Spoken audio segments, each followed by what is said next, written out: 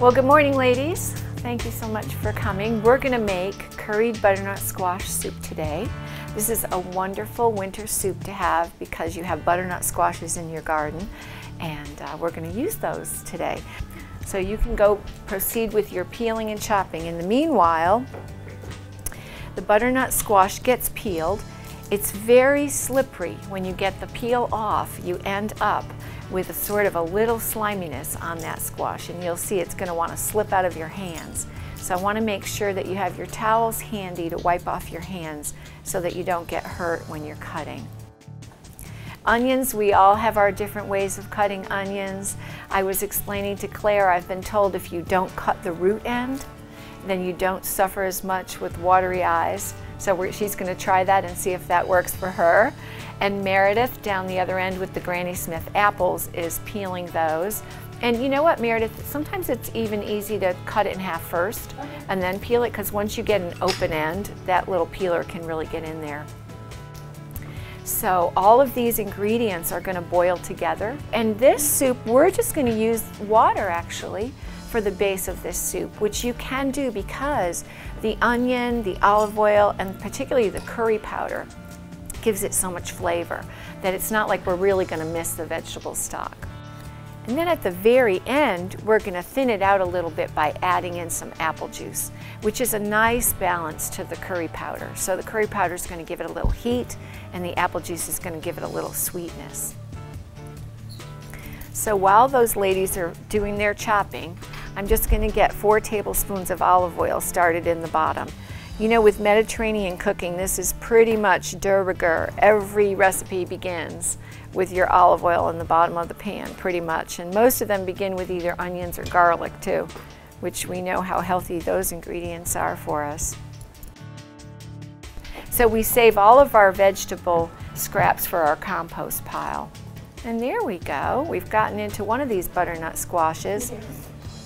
And I've found the best way to get the seeds out is just with a simple teaspoon, to just run that around and bring out the seeds.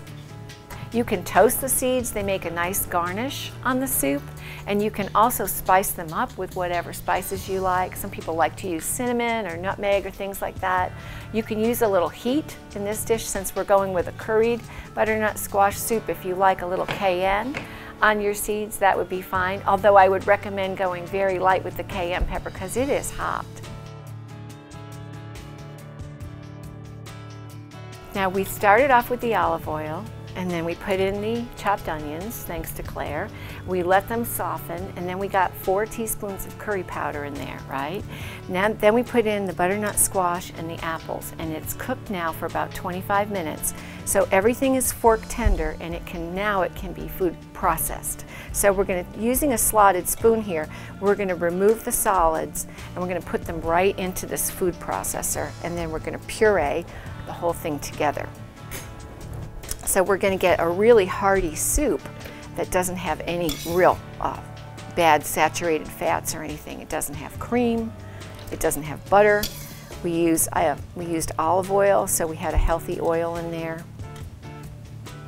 It's okay if you get a little bit of the liquid, it doesn't have to be completely dry, but what we do is we want to make sure that all the solids get really pureed well, and then we want to adjust the liquid of the soup because we don't want it to be too thin or too thick, so we'll use the leftover stock.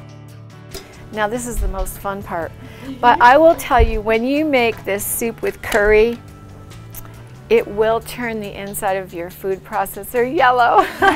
So the little white arm that sticks up in the center where you put the attachments to cut things up, mine is now a little bit golden because I make this quite often.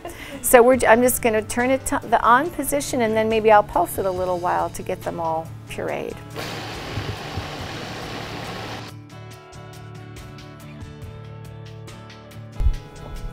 Now we're going to add in our cup of apple juice. We'll start with that, which, you know, just is a really great addition to the curry taste, I think. And then I'm just going to stir this up a little bit. And then with my little ladle, You can you see how this is now thickness-wise? We're going to blend the apple juice into it. The heat will thin it out a little bit, and we'll add in a little bit more of the stock in order to enhance the flavor.